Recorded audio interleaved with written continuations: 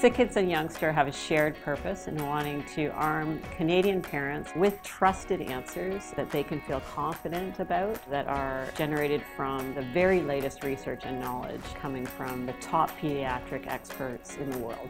Our kids are sponges, and our biggest way of teaching them is being a good role model. Teenagers are sleeping 1 to 2 hours less than they did 20 years ago. Being physically active, it's great for your body, it's great for your brain, it's great for your emotions as well.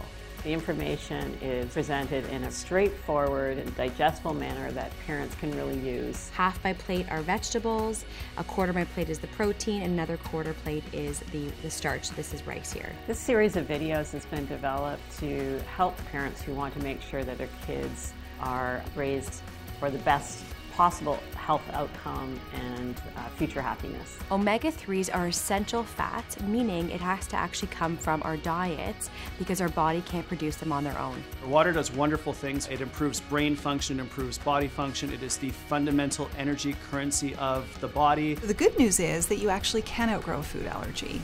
If you want to keep your child from getting sick, get a really big bubble, put them inside. No, just kidding.